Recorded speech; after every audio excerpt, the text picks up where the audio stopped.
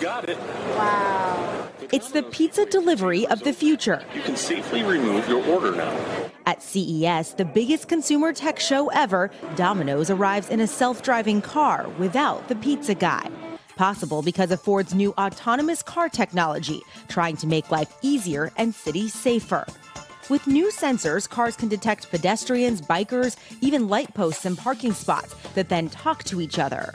The parking place is telling the vehicles that it's open, and there's no meter made because the space is through technology billing your credit card. Samsung wants to make your car central command for your life. Now you're sitting in Samsung's digital cockpit. Start coming home mode. The new connected car concept uses emerging 5G technology to help your vehicle tell your house you're coming home. Why shouldn't my car know that when I'm 30 minutes away, I'd like you to turn on my climate control system and get it to the temperature that I would like? And if you're not sure you need to swing by the grocery store? So we'll tap this, and I'm getting a live shot of what's exactly in my refrigerator. The need for speed is now artificially intelligent, too.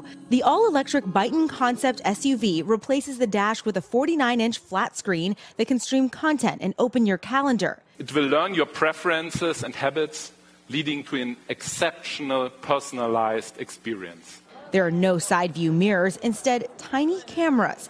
And it doesn't even need door handles. They unlock with facial recognition. The price, $45,000, coming to the U.S. in 2020.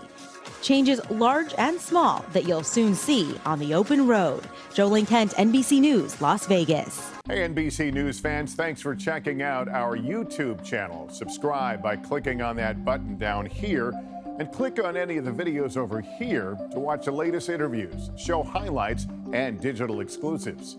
Thanks for watching.